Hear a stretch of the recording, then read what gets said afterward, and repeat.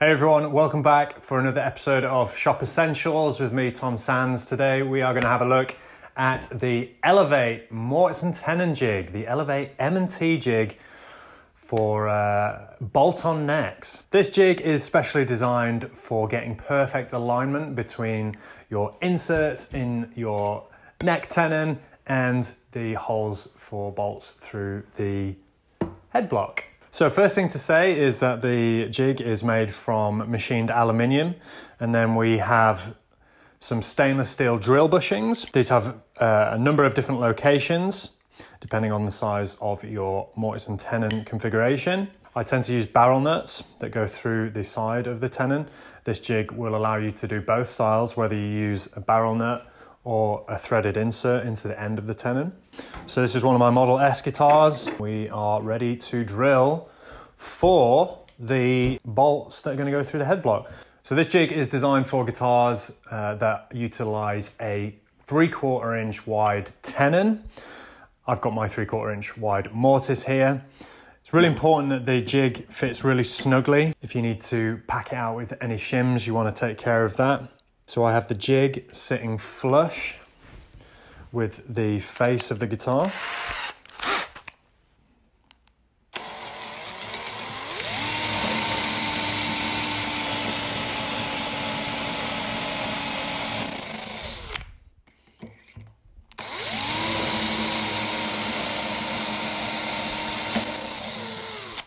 Nice.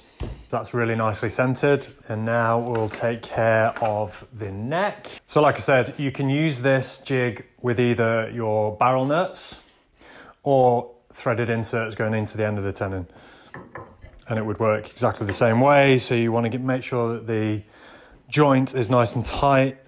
You've got the jig flush to the top of the neck or the underside of the fingerboard.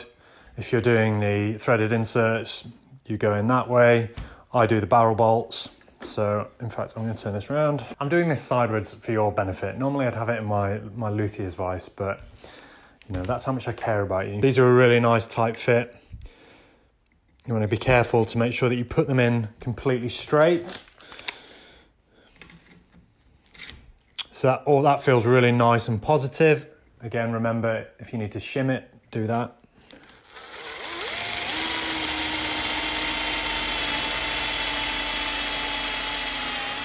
So once you've drilled for your barrel nuts, you're going to go ahead and drill the clearance holes for the bolts.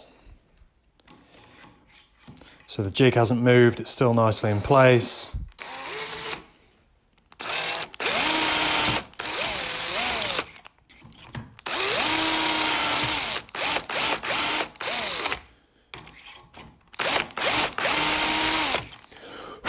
And as with all of the Elevate tools, I really appreciate the solid, sturdy build quality.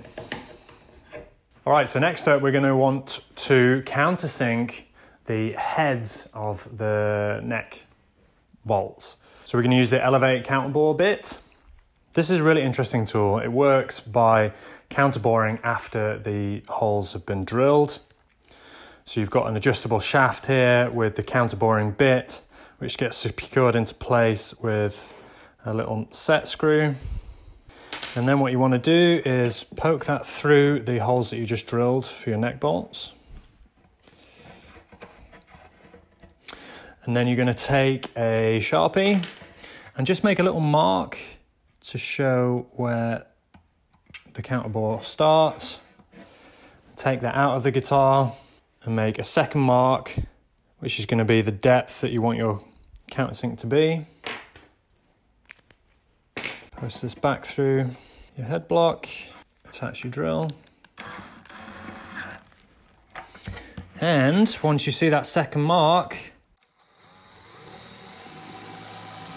so it's worth noting that because you are drilling in the opposite way than you normally would, have your drill in reverse. And so that's it. That is the Variable M&T jig from Elevate combined with this super handy counterbore bit as well. I hope you've enjoyed this episode.